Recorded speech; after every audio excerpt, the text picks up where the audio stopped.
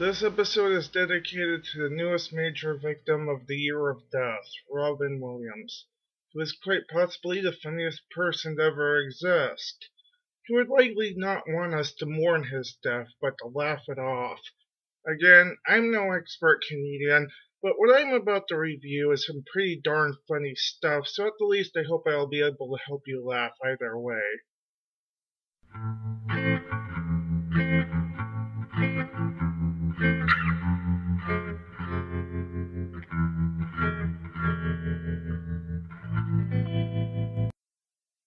Hey, Cloudies! Yeah, Wingers. Ever wonder why we're here? No, I don't. Way to ruin the reference, man!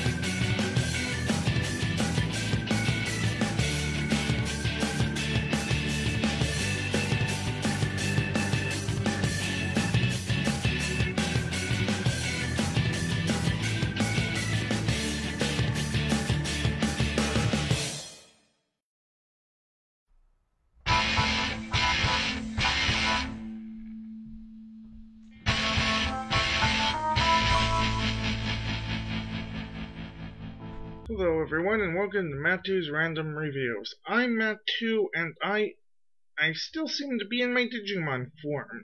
Let me slip into something a bit more relevant. There we are. Red versus Blue. Now here's an interesting series. It was a Halo mission event that came a long way from where it started. Created by a bunch of gamers as a side project, with the unfortunate first episode release date of April 1st, Red vs. Blue became a huge hit, and is even now sponsored by the people who make Halo games themselves. And they also sponsor Halo games. Rooster Teeth went on to become a legit production studio and even made promotional videos for other games like The Sims 2 and City of Heroes. I'll get to that whole story eventually, I promise. But as for the show itself, it started out as a bunch of soldiers in the middle of a box canyon known as Blood Gulch, which actually happens to be the most popular Combat Evolved multiplayer map. While each of the characters has their own armor colors, they are divided into two teams, red and blue. I guess they put the yellow guy on red because... yeah, I've got nothing. The main characters for most of the first 4 seasons are, on the red team you have the leader, Staff Sergeant Sarge being his name apparently, who's a rough and tumble typical American soldier stereotype. Private Dexter Griff, professional soccer. Private Richard Simmons, a know-it-all and self-proclaimed genius, even though Sarge seems to do all the robot building on the team.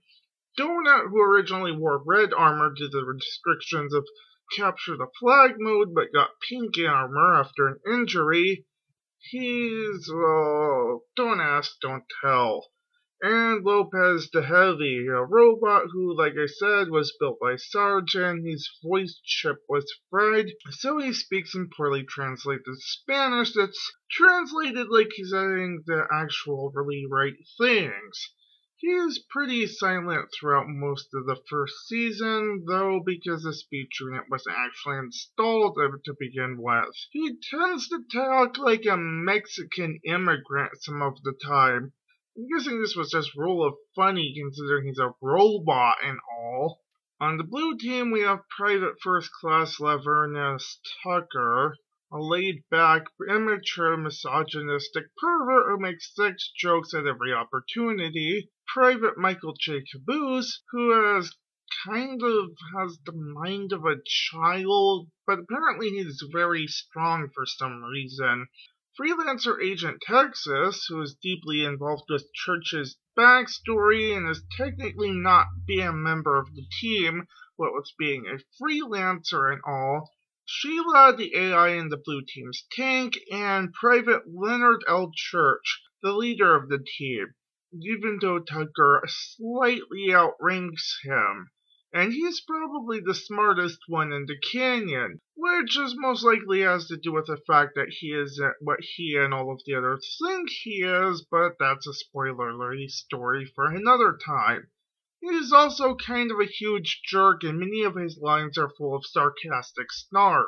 There's also Medical Officer Super Private First Class Frank Dufresne, aka Doc, who is easily the worst medical officer ever, and O'Malley, a renegade artificial intelligence. He doesn't appear until the end of Season 1, though, and Doc doesn't appear in Season 1 at all.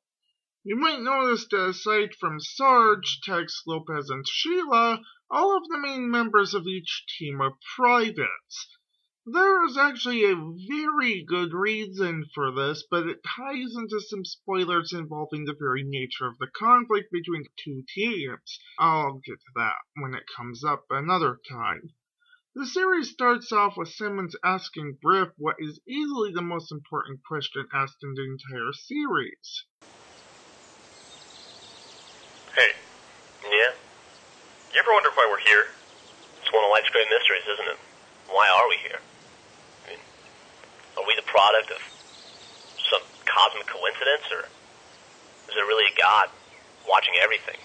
You know, with a plan for us and stuff? I don't know, man, but it keeps me up at night. What? I mean, why are we out here, in this canyon? The two talk some more, and Church and Tucker spy on them, also talking some more. Griff and Simmons talk some more until they get called by Sarge, who informs the two that they will soon be getting a new recruit, but for now they have a new Jeep. They argue over the vehicle's nickname, and this argument was actually the premise that spawned the idea for the show in the first place. I like to call it the Warthog. Why a warthog, sir?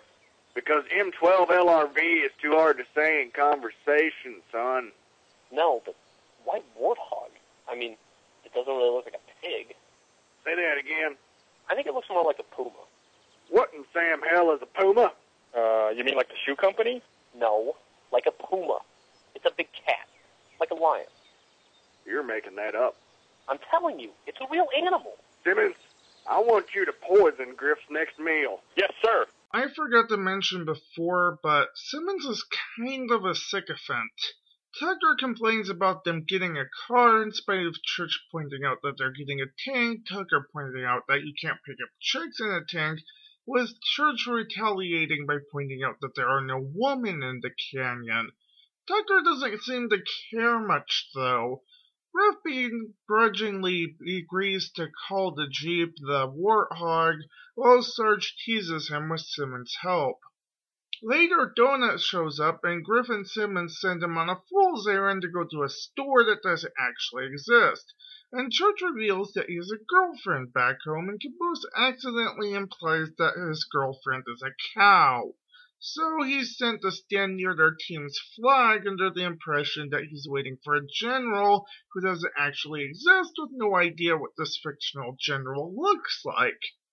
Donut arrives at the blue base under the impression that it's the store, and Caboose thinks that Donut is the general and gives him the flag. It's then revealed that none of the Blues are actually certified to drive the tank, and Caboose tells them that he gave the Red their flag, still unaware that it wasn't the non-existent general. Church tries to shoot Donut, but he has horrible aim, so they go through the teleporter that was built in their base, but Tucker doesn't come out, so Church just decides to walk. Church confronts Donut, and Tucker finally appears again as Church is explaining to Tucker that Tucker did not travel through time and the other Reds arrive with the Warthog. For God's sake! What is that music? Woohoo! Son of a bitch! Run, Jesus, run! The Jeep followed me back in time. After that, Donut insists on knowing what's going on but gets rushed off to their base by Griff, and Caboose decides to get into the tank. This goes about as well as you'd expect. You may call me Sheila. Hello. Sheila? Big tank lady? Would you like me to run the tutorial program? Oh, that'd be very nice. Now that you've mastered driving the M808V, let's move on to some of the safety features. No, wait, go back! Why are there 6 pedals if there are only 4 directions? Holy crap! Oh, you backstabbing cockbite. Firing main cannon. Son of a bitch! Son of a bitch! Son of a bitch! New target acquired. That's not a target. That's church. Target locked. What? No! Target unlock! Unlock! Please help me, nice lady! Firing main cannon. Oh, son of a bitch.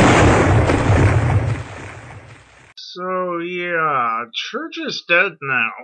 Griff and Simmons manage to get back to the Red Base and inform Donut of the tank, and while the tank shoots the Warthog up, Sarge contacts the Reds, informing them that he's inbound with a solution for the tank, which apparently appears to be an airstrike, and Sheila makes a Space Odyssey reference as she goes off flying. The Blues contact Command, and we're introduced to a minor character known as Vic, who sends them a freelancer agent, and Church appears as a ghost who's trying to warn them about the freelancer but keeps getting interrupted before he finally manages to explain. Hey, Tucker, you remember that I told you I was stationed on Sidewinder before they transferred me here to Blood Gulch, right? No? Sidewinder? Isn't that the ice planet? Yes. Cool, what was that like? It was cold. That's it? Just cold? What do you want from me? A poem? It's a planet made entirely out of ice. It's really fucking cold. Would you just let him talk? Alright, well, one day when I was there, everything was just like normal. I remember I was out on patrol with my partner Jimmy. That Jimmy was a real good kid. Everybody liked him. Do you think I was a good kid, Church? Tucker, don't get jealous, man. Just listen to the story, okay? Like I said, guys were hanging around, waiting for some action, bitching about the cold. Man, it's fucking cold. I hope we get some action. Anyway, Jimmy was in the middle of telling me all about this girlfriend he had back home. Yep, as soon as I get back, I'm gonna get down on one knee and ask her to marry me. And that's when Tex showed up. Private Mickey was the first to go. He was halfway across the base when all of a sudden he just started screaming bloody murder. Bloody murder! Bloody murder! The whole thing was over before it even started. Poor Jimmy was the last one to go. Tex walked up to him, pulled Jimmy's skull right out of his head and beat him to death with it. Wait a second. How do you beat someone to death with their own skull? That doesn't seem physically possible. That's exactly what Jimmy kept screaming. This doesn't seem physically possible! Bottom line is, these freelancers, they're bad news, and Tex is one of the worst. If he's such a badass, why didn't he kill you? I tell you, I don't know why I'm not dead. Could have killed me at any point. But maybe it's because Tex and I have run into each other once before. Where? You remember that girl I told you about back home? Well, let's just say that Tex is the real reason why we never got married. Griff discusses recent events with Sarge while Lopez repairs the Jeep. Tex arrives and they fill him on the situation. Tex decides to kill everyone at Red Base and get the flag back. He sneaks over to Red Base, well cloaked, and puts a plasma grenade on Donut's head, and... Well, somebody needs to get it off. Look, it might be dangerous. Son of a bitch! Tex manages to get the flag back, and... Blue team, flag returned. What the? Who said that? Sorry, that was me. I guess I had something stuck in my throat. Well, that was a good one. Nice use of the game audio for a bit of meta humor. Church realizes that they had been letting Tex run free in spite of his warning, and Tex managed to get captured, and Church reveals that Tex is actually female, and turns out that Tex's voice changer was damaged when she got captured, and Church explains in full that Tex was his girlfriend. Church also explains that Tex is a part of some kind of experiment where she was fused with an aggressive AI, but she's actually just generally aggressive. Wait. If she's a girl, then why is she named Tex? Because she's from Texas. AI. What's the A stand for? Artificial. What's the I? Intelligence. Oh, what was the A again? Let's move on. The Blues plan to rescue Tex with Tucker and Caboose serving as a distraction as their armor covered in the black gunk that appears after using the teleporter so that they can pretend that they're freelancers as well while Church personally frees Tex. Goose? Does it hurt? No, not at all. Okay, here I come. Does it hurt for real? Oh yeah, big time. Ouchie! You lied to me. While the Reds are distracted, Church possesses Sarge. This is coordinated since my days on site. We get here, sir. So he goes down and decapitates Simmons, and Tex delivers a huge non sequitur to Church's explanation. It's me, Church. I've come to rescue you. You're kind of short to be Church. What? Oh yeah, right. The armor. Hurt! What in Sam, hell? Who spit on my visor? Tex, there's not much time to explain, so I'm just going to give you the summary here, okay? I'm a spirit now, and I'm trapped in the physical world.